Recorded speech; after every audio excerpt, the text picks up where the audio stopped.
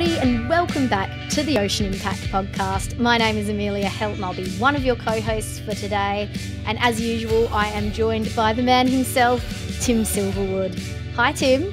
Hi, Amelia. Great to be here again. And, well, what do you know? Another fascinating Ocean Impact Podcast episode. I feel like we just can't help but have amazing, fascinating, and innovative people on this show. It's what we do best. Exactly. Today we have a fantastic episode with Syrine Chaalala from nextProtein, who were the Ocean Impact Pitchfest 2021 Sustainable Harvesting Spotlight Award winners. And that is an award that was sponsored by Austral Fisheries. And we're very happy to say that Austral Fisheries are back this year to again present this awesome Spotlight Award. Tim, what are your thoughts? You know, sustainable harvesting, these guys just are so fascinating. It's a great category. Yeah, look, we as a species around this planet rely upon oceans for protein and for a range of other needs. And so we understand that harvesting is a part of the future, but we also acknowledge just how poorly it can be done and has been done perhaps in the past. So very happy to be working with Austral Fisheries, who are an absolute global leader in the sustainability and the conscious approach that they take to their fisheries. And so, yeah, we're looking again in Pitchfest 2022 for a spotlight who is working on a sustainable model for ocean harvesting to receive a cash prize, but of course the huge exposure and accolade that comes along with it.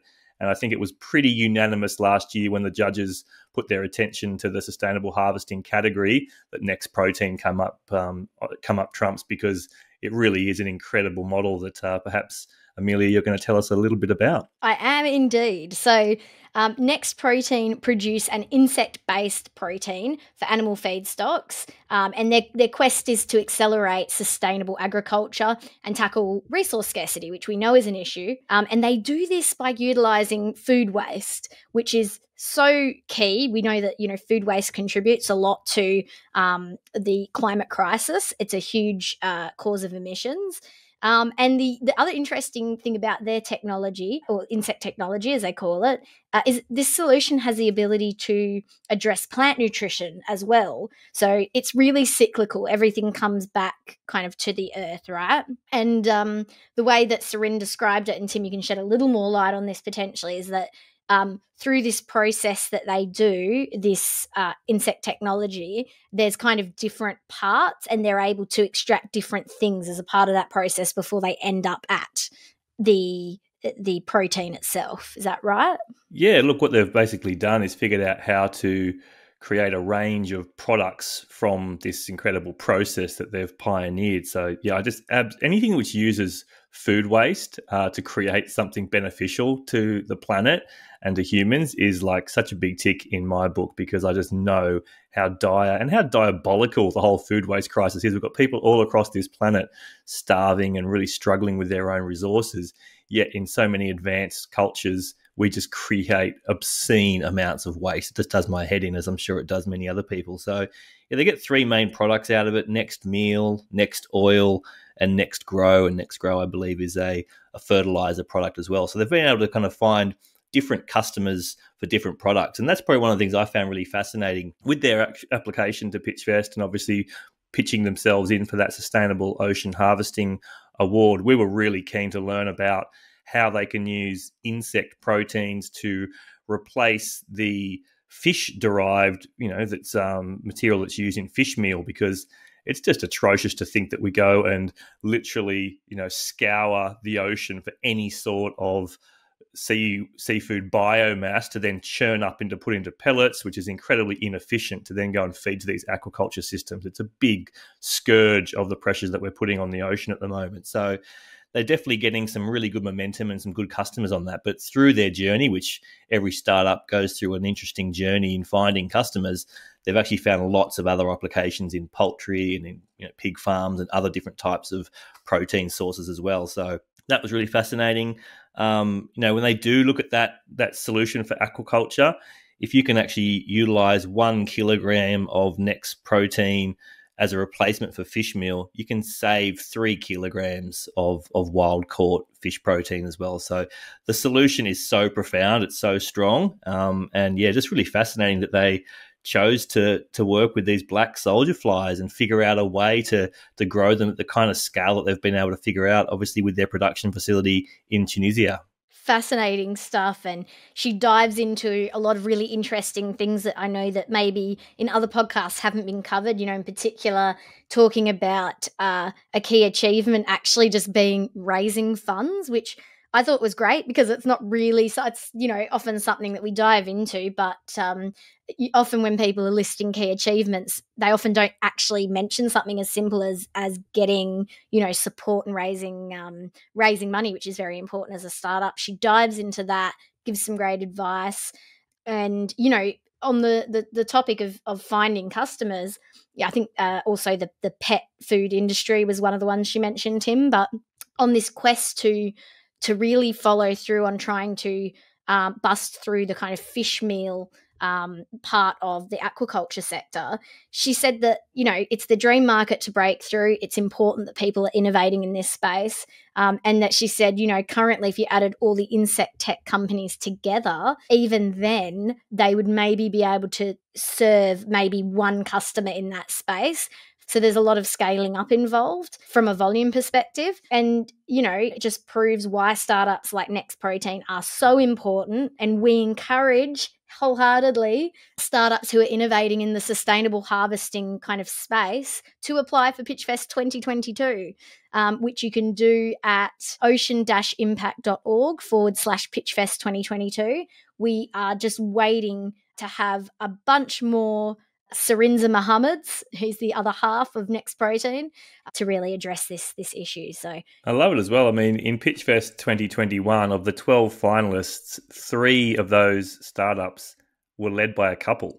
So Mohamed and Syrine are a couple. We had Geordie and Julia from Great Wrap, and of course we had Simeon and Leanne from Aquai. So yeah, pretty cool to know that, you know, that's probably, I'm sure there's some people out there saying the last thing you want to do is go into business with your loved one, but it goes to show it can work. And so often, you know, we talk about the power of teams and finding the right co-founder. Well, if you're already figured out how to navigate life together through all its ups and downs, then you probably are quite well placed to navigate the trials and tribulations of a startup. So that's a really fascinating outcome for me on Pitchfest 2021. It is really a crazy statistic to me that of the 12 finalists, 3 are couples. And again, you know, Geordie and Julia from Great Wrap also actually in the food waste, utilising food waste for their solution. So, and to your point, you know, Syrine said how, you know, oftentimes, you know, women can be expected to have to go, you know, career or family or whatever. And she decided that, you know, they were going to find a way to do for both of them to achieve their career aspirations, their personal aspirations, and also work on, you know, an area that's important to them. It's a great episode, guys. Leave us a comment or a review if you enjoyed it. We want to know what parts you love, and yeah, enjoy. I'm thrilled to have on the Ocean Impact podcast Pitchfest 2021 series Syrine Chaalala, who is the co-founder and the managing director of nextProtein. How are you, Syrine? Hi, I'm great. How are you? I'm fantastic, and I'm so excited to have you here today for this conversation. We were going to have your fellow co-founder and life partner, Mohamed Gastli, as well, but he's looking after the kids. Is that right? Exactly. Somebody has to keep an eye on him.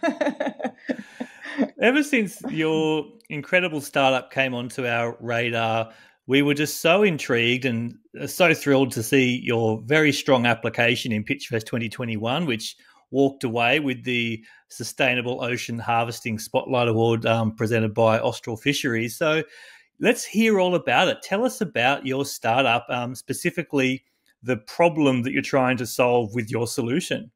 So, as we all know, there are many problems that need solutions currently on the planet. So where do I start? You know, nextProtein, when we started out, we really wanted to provide solutions to 2 major problems. The first one being food security. We all know, we've heard it, and sometimes we might have heard it so much that it's not registering anymore, but the population is literally going to reach 10 billion people by 2050. And you have to feed these people. Food production is going to have to increase by 70%. And people are going to have higher incomes. Our research shows that people will spend 1/3 of their increase in income on a more varied, high protein diet. To give you some figures, I won't bore you too much with numbers, but in 2006, the protein demand was of 64 million tons. And by 2050, it's going to be of 265 million tons. And that's 4 times more. So you have to feed these people. And then the other problem that we're trying to provide a solution to is food waste. 30% of food production is wasted. And where does it go? It goes into landfills. It has a very high carbon footprint. There's not much can be done with it. So, through our insect technology and the business model that we chose, that nextProtein chose, we're able to turn these low-grade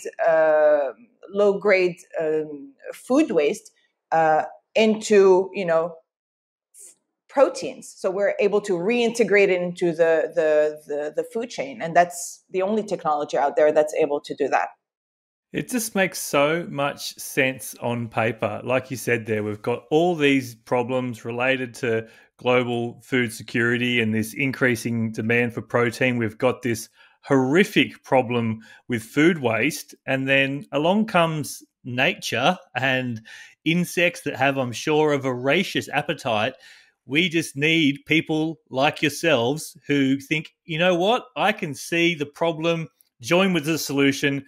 I'm going to go down the long, hard road of turning this into a successful business. So this is why we love having these podcast conversations, because we get to learn how on earth this all started. So tell us a little bit about you and about your partner, Mohamed, and how you came to sort of realize the connectivity of those dots and then to position yourselves as being the ones to help create the solution. Yeah. I feel like life is very well designed. Mohamed and I, like you mentioned before, we are life partners, but we're also very different individuals.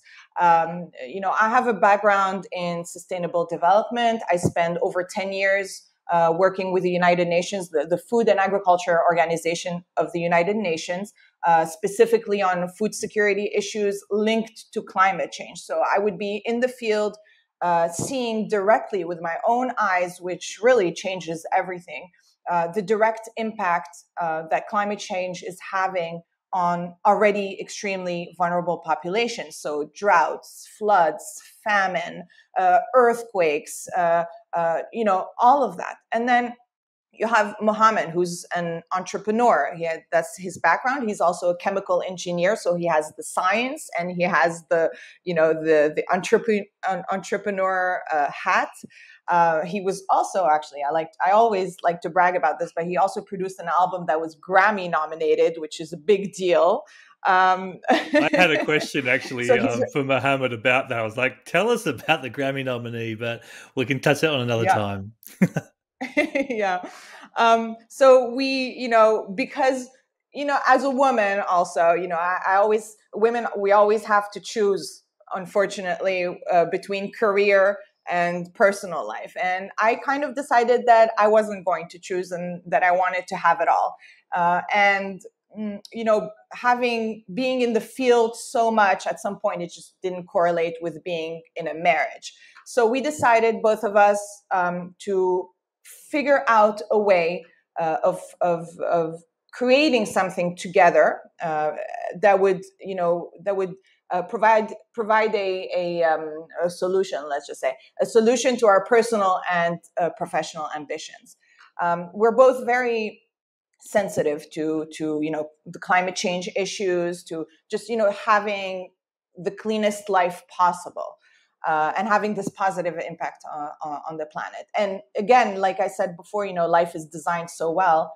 Just when we started thinking about this, the FAO of the UN released this paper on, which is the most downloaded paper in the history of FAO, about the beneficial use of insects. And in parallel, I was in Madagascar working on an anti-locust program, so, you know, an invasion of crickets, and seeing this impact and seeing, you know, people hit by famine and all of these insects, and knowing that people consume these insects anyway. You know how life is just, it's amazing. Everything is linked. So we started, you know, just researching it, and understanding that, first of all, there is no research about it. There is no precedent. There is no material that you can base yourself on.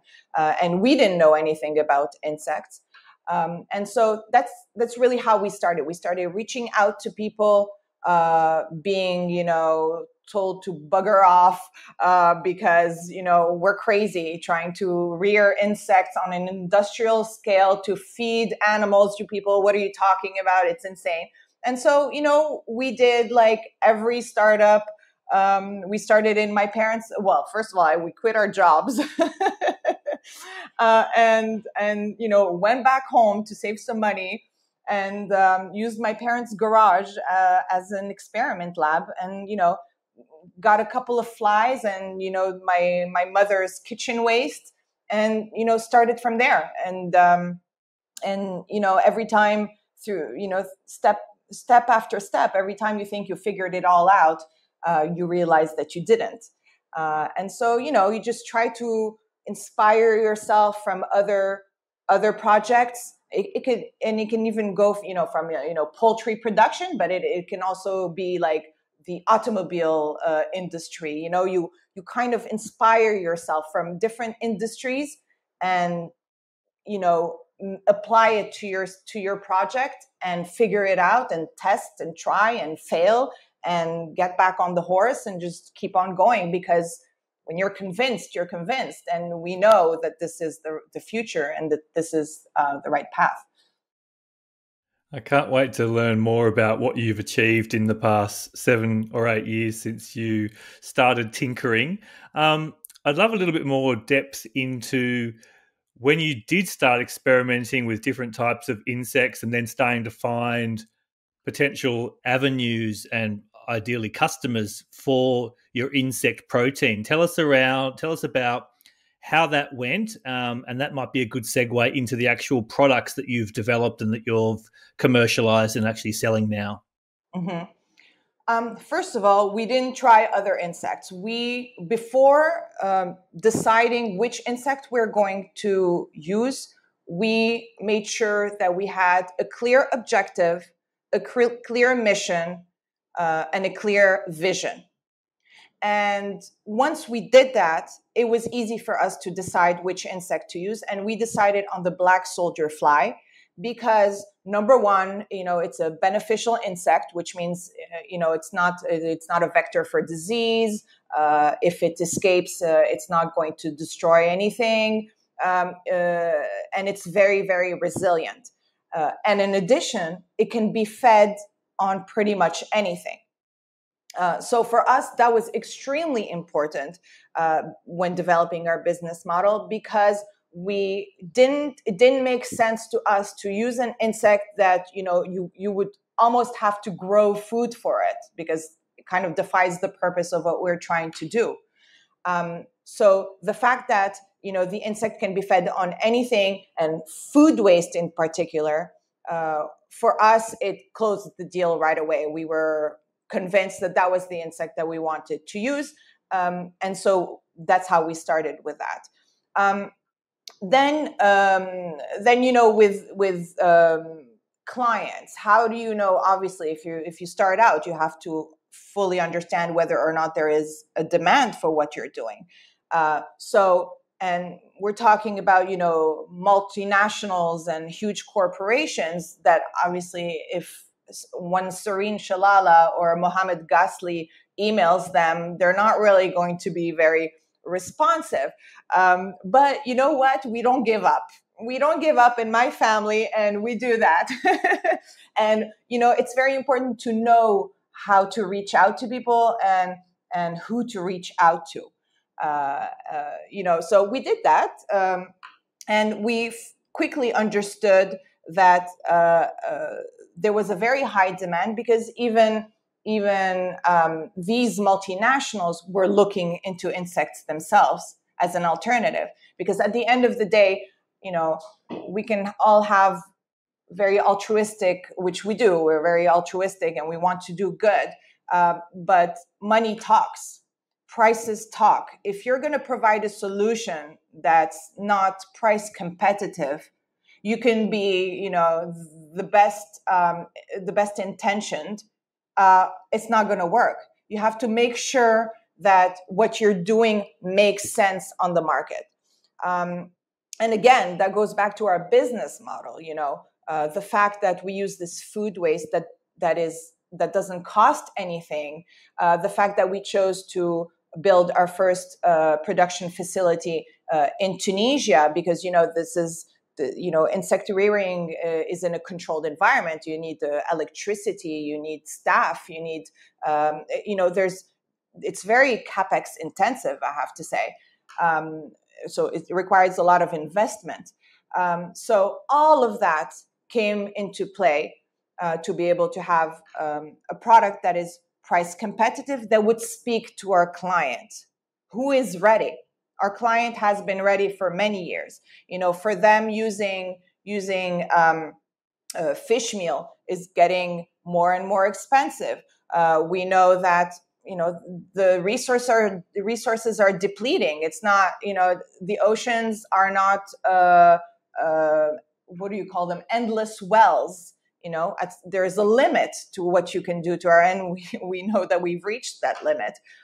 So they know, they're getting ready. They know that when you talk about something that's innovative, that's never been done, you're going to need a few years of R&D and testing, and just making sure that you fully have control and understanding of your process and of your production to then penetrate the market. So they've been ready, and we're just getting in there and providing like a real concrete solution that's good for the planet. So exciting. So a couple of questions. Where predominantly does your food waste come from? And then I'd love to loop back, and if you could speak specifically to the products that you've developed now, which you can obviously, these multinationals and other clients can purchase from you guys. We'd love to learn a bit more about those.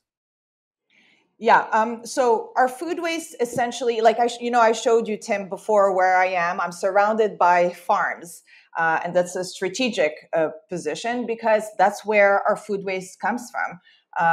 It was very important for us to be placed in an area where we would have access to this food waste in the 50 kilometers surrounding, because we're not, the point is not to add on to transportation, etc. So our food waste comes from excessive production, surplus production. It comes from agribusinesses. Sometimes they have fruits and vegetables that are not of the right caliber, of the right shape, color, whatever it is, that end up thrown away, but are really very good to eat. So that's mainly where we get our food waste. We're part of an association called EP10, which is the international platform for insects producers for food and feed. It's complicated, I know. And we do a lot of lobbying within the EU.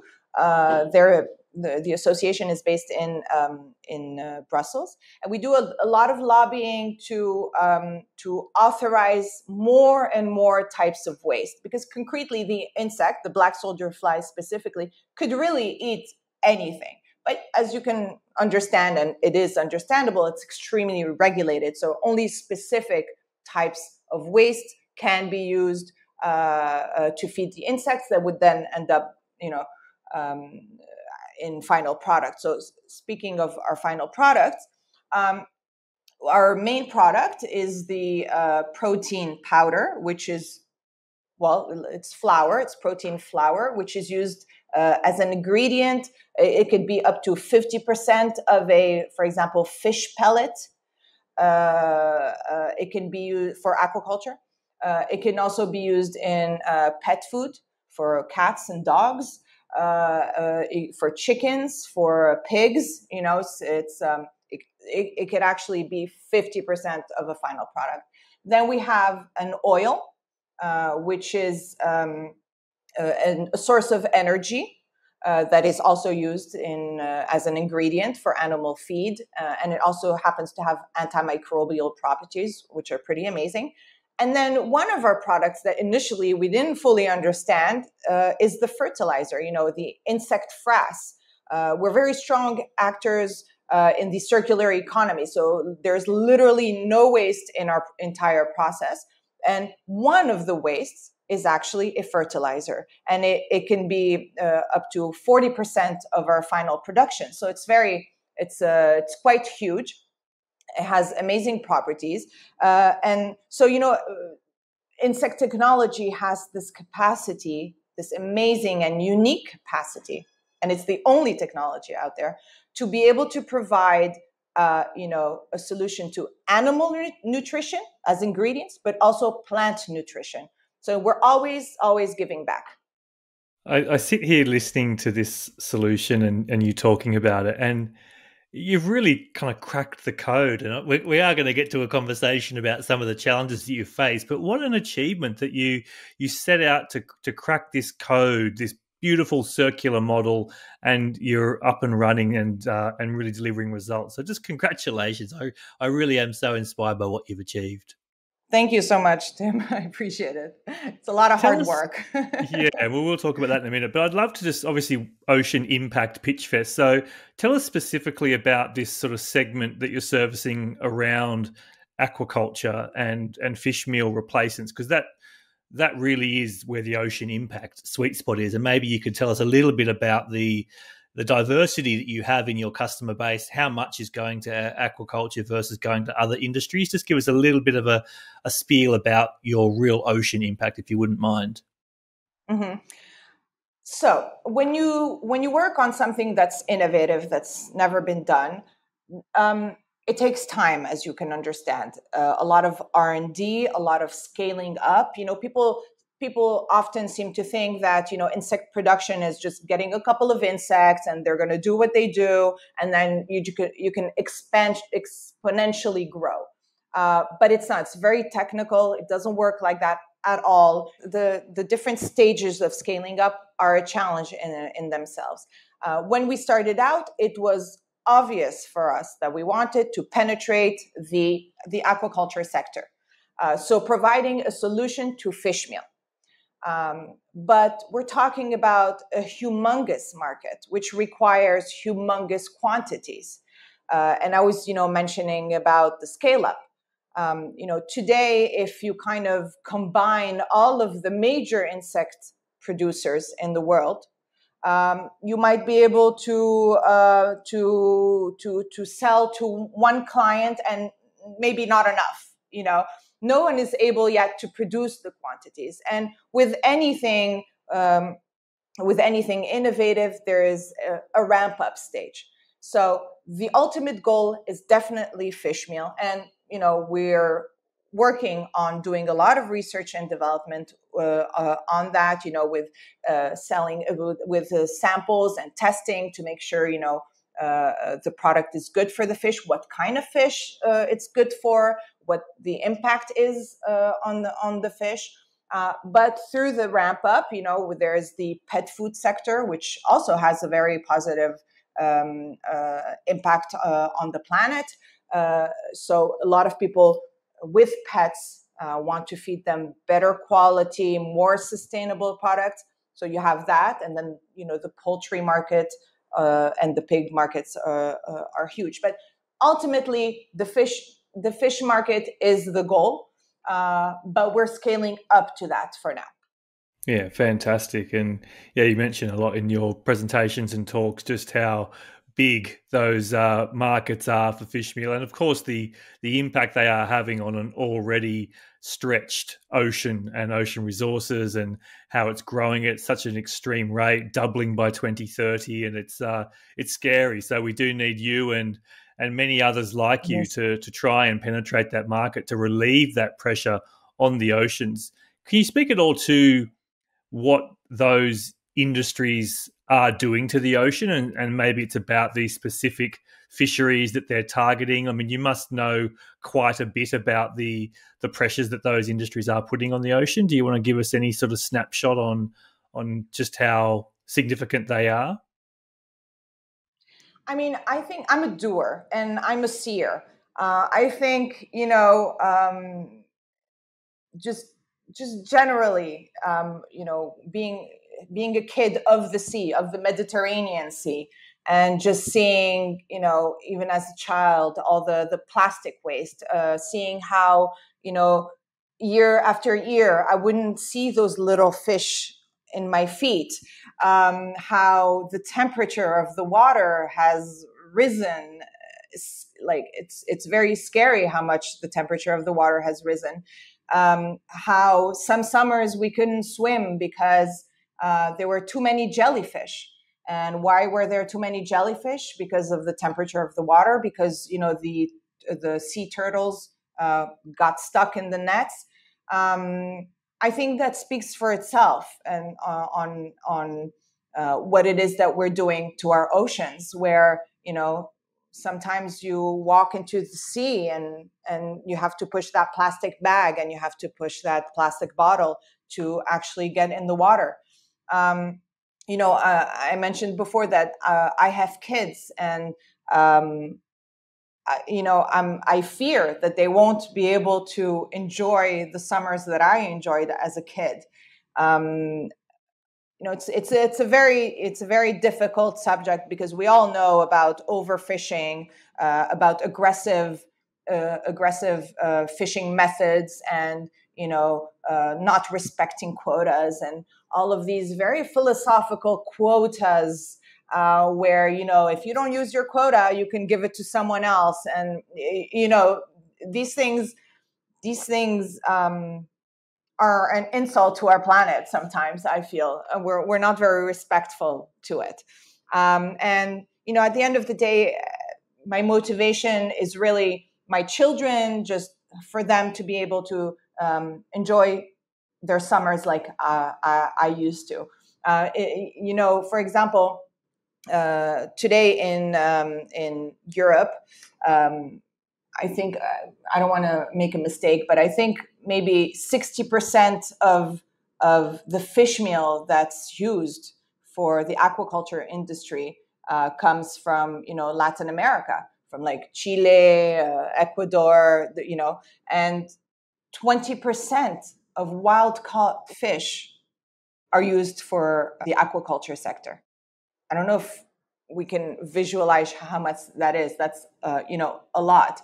And with the insect technology, I always like to use this metaphor. Well, it's not a metaphor; it's a fact. It's 1 kilo of our product saves 3 to 5 kilos of fish in the sea, and I think that's very powerful, and a great motivation, and we're always working towards optimizing that and making it even more. Yeah, and again, I think that's just another reason that no doubt, we're going to talk a little bit about the challenges that you've been through, but I suppose to why so many people are backing you and want you to succeed, because those kinds of figures are just devastating, coupled with the fact that we know more and more now about the vulnerability of these ecosystems, fish stocks, and the ocean broadly. So let's talk about some of those achievements. If you wouldn't mind just sharing some of your key achievements over the journey so far. Well, already, rearing insects on an industrial scale in itself is a major achievement. Again, because it's never been done, because it's extremely technical, and a lot of work and research has gone into that. The second one of our other achievements is raising funds. Trying, when we started out in 2013, reaching out to people randomly on LinkedIn, letting them know that this is what we're doing. we're going to rear insects. And if you want to come visit, I have a bucket full of waste and a couple of flies and an IKEA tent. Please give me millions of dollars. I mean, trying to explain that to people is very difficult. So, our first achievement, I think, is that we fully understood how important it was to surround ourselves with the right people when we were fundraising. So initially for our seed round, we reached out, easily to thousands of people, cold emails, cold calls, just being again told, send off, no replies.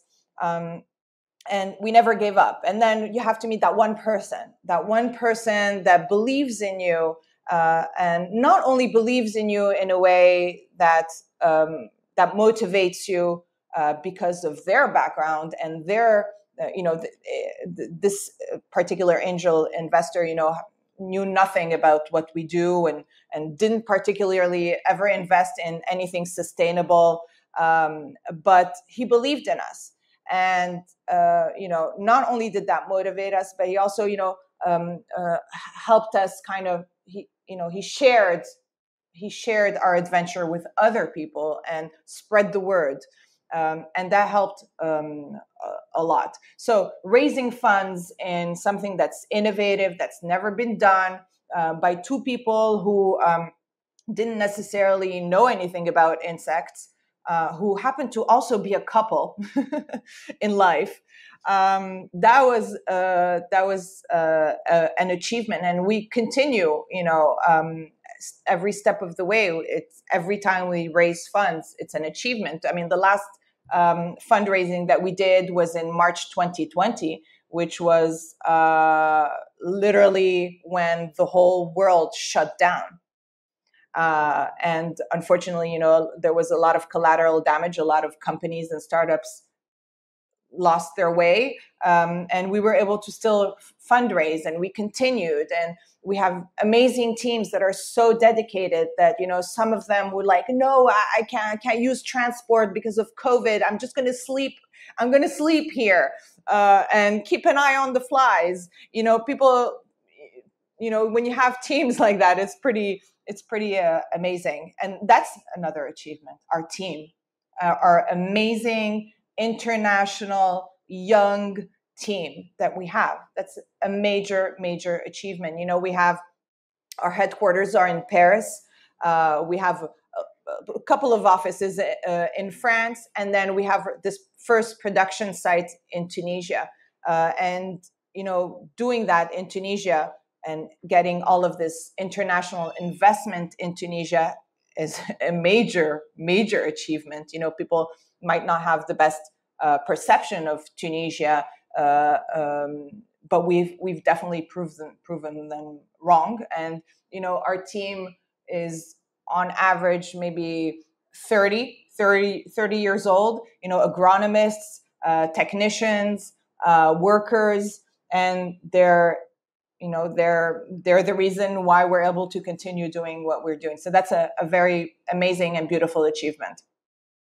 Oh, thank you for sharing. They are really, really amazing achievements. I wonder, I'm sure people that are on a startup journey really caught on to the success around fundraising. Is there a couple of things that you can reflect back on now and say, perhaps the reason we did well with fundraising is because of X, Y, and Z? Like, is there a couple of things that you think are lessons and learnings that might be really helpful to people out there with big ambitions but don't quite know how to tackle fundraising?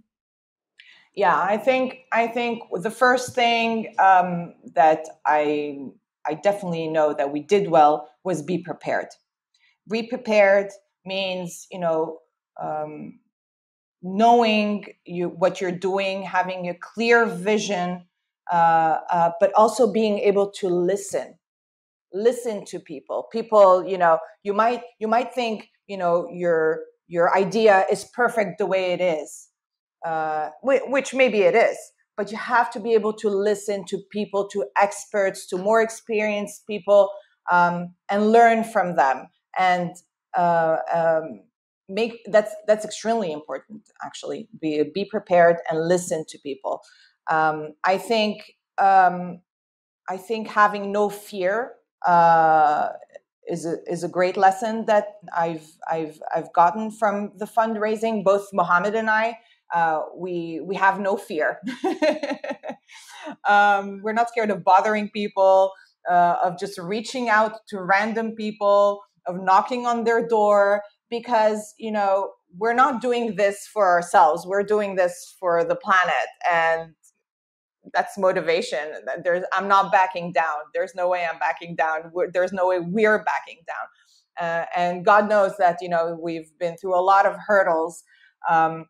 But resilience is another key lesson. Never give up, but know when to give up. That's the thing. Yes, indeed. Okay, let's move on to challenges then. I'm sure there's been plenty, but maybe you've got a few that you'd like to share for the listeners around some of the challenges you've faced. Yeah. I always like to say that, we didn't choose the easiest of paths.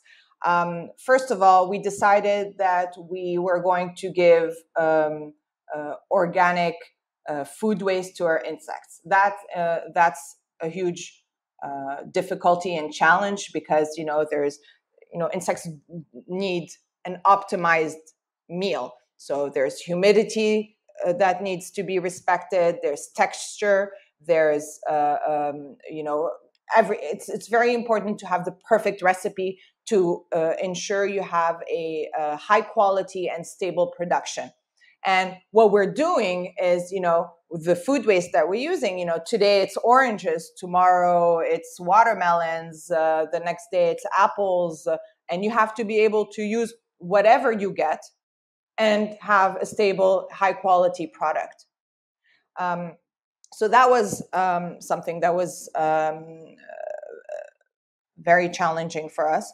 Oranges one day, apples and watermelons the next. Like, that's a challenge. What was the solution that came out of it? What did you learn how to do to optimize the feed? R&D, a lot of research and development, and developing an in-house tool that is basically, to simplify it, that is, you put in whatever you get, and it gives you a formula of something that is optimal. But to do that, you have to really understand what the insect needs for its optimal growth. So, that's a lot of work that goes into it to create this perfect formula for optimized growth.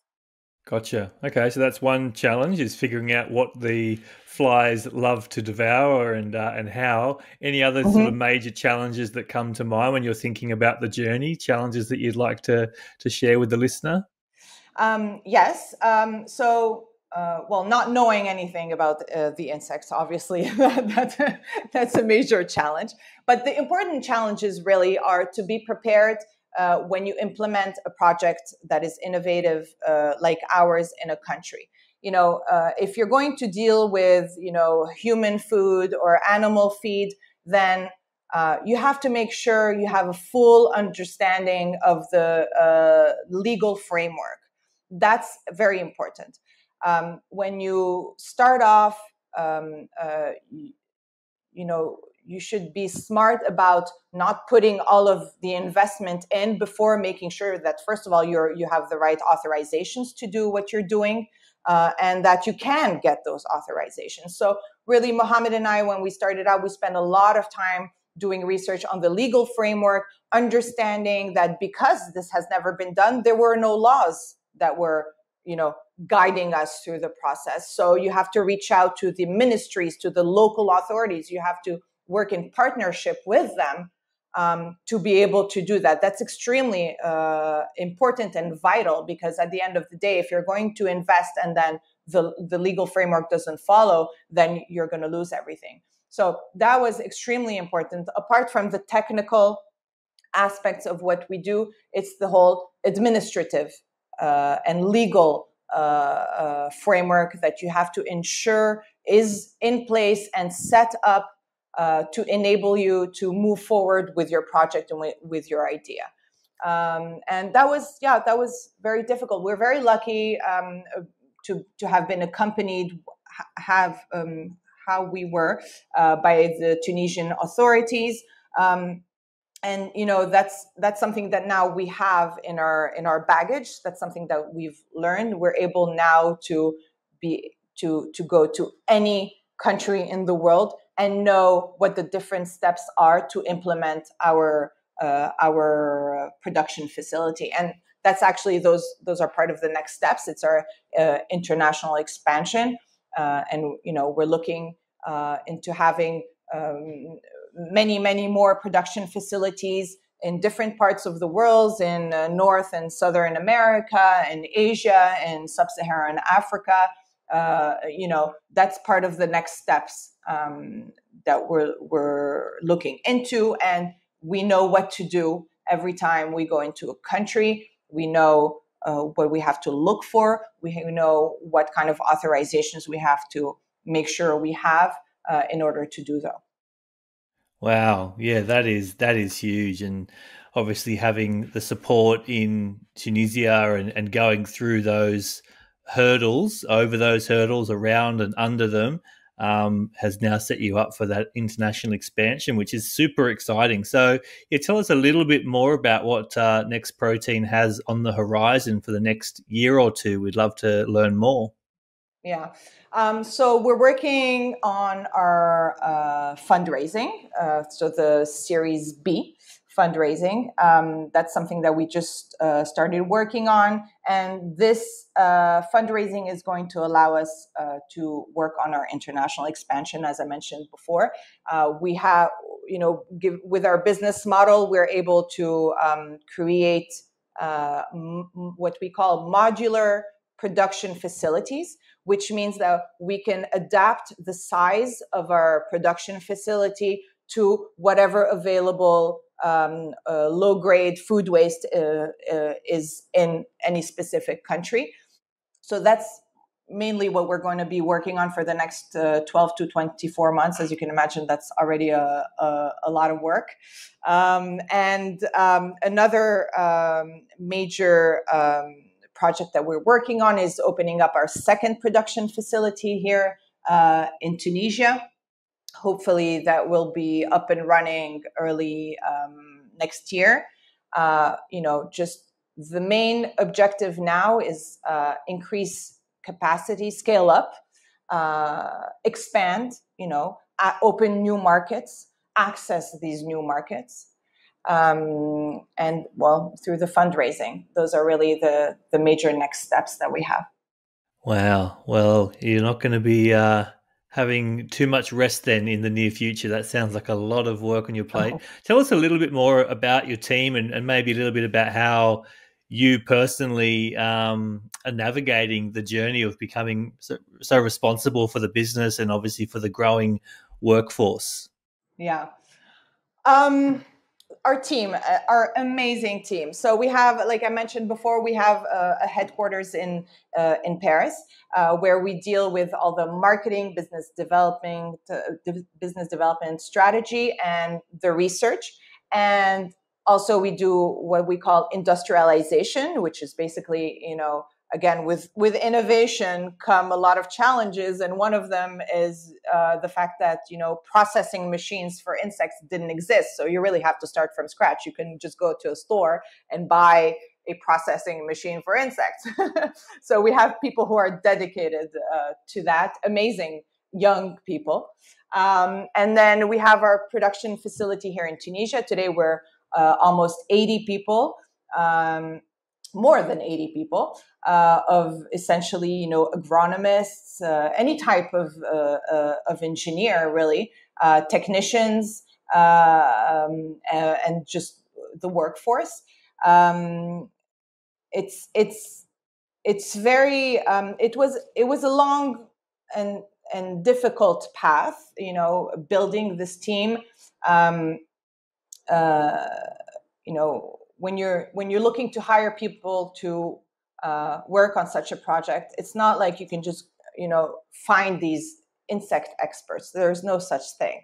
So One thing that, I think Mohamed and I did right, I say this with a lot of humility, but is actually having done the work ourselves. We literally went and picked up, the food waste and put our hands in it, and, did we did the whole thing. So we know what we're talking about.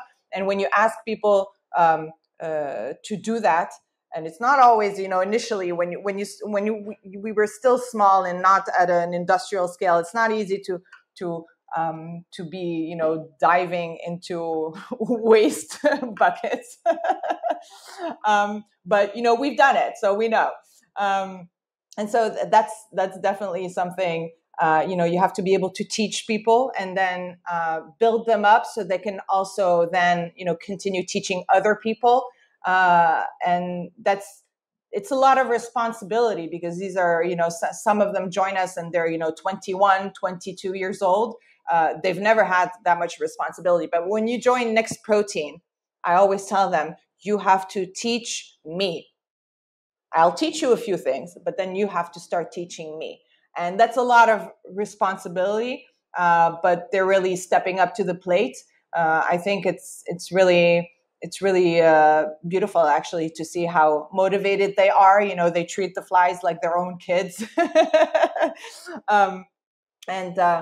But it was a challenge. It was a challenge finding people who wanted to work in such a sector. Agriculture is not the most glamorous sector. People often don't perceive it as such. That's part of the problem in agriculture, is that a lot of young people are leaving the sector. And so, being able to motivate them and to share our vision with them, and then now they share the vision with us, was quite the challenge. But we always say we're a big family, and we all work hard together for all of us together. The result is going to benefit all of us. And I really feel that motivation in our team. And I had never managed so many people, obviously, before, but I feel like, again, it's like a family. So it's not, it comes organically. It's a lot of hard work. I love that attitude and that culture. Like, I'll teach you a few things, but you're also here to teach me some things too. That's a really beautiful takeaway.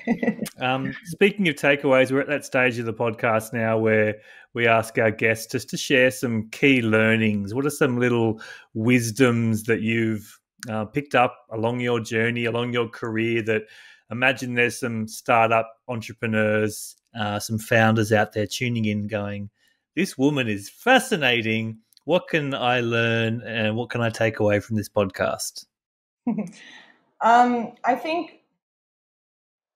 I think one of the most important takeaways to have is that we have to learn to listen to people, to be open-minded, and learn fast. I always like to say that, Mohamed and I are the founders, but building the team, it was important for us to have smarter people than us in our team. I love that. I love having smarter people than me. It goes back to, you teach me. That's very important. The takeaway is listening, learning, being flexible. We can have a lot of great ideas. A great idea is just a great idea. At the end of the day, it's just a great idea. Execution is everything. If you have a great idea and you don't know how to execute it correctly, it's not going to work.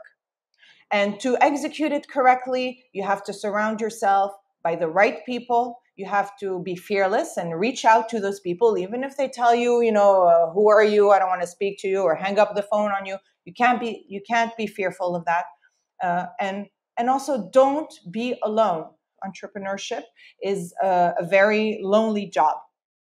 And when you found a company, it's better to be at least two people, so you can, motivate each other, feed each other, pull each other up when the other one is down. I think that's extremely vital, actually. It's very difficult to be an entrepreneur and do it by yourself. And yeah, I think learning, listening, being flexible, being capable of adapting your solution to the demand is very important. You can't come into a market and say, no, this is what you need. You have to listen to the market. The market will tell you what the market needs. And that's part of, succeeding, I think. And, I don't like using the term succeeding that much because, we still have a long path ahead of us and we're still working hard. And, I feel we've definitely achieved many, many amazing things. But we still have a long path ahead, and people around us should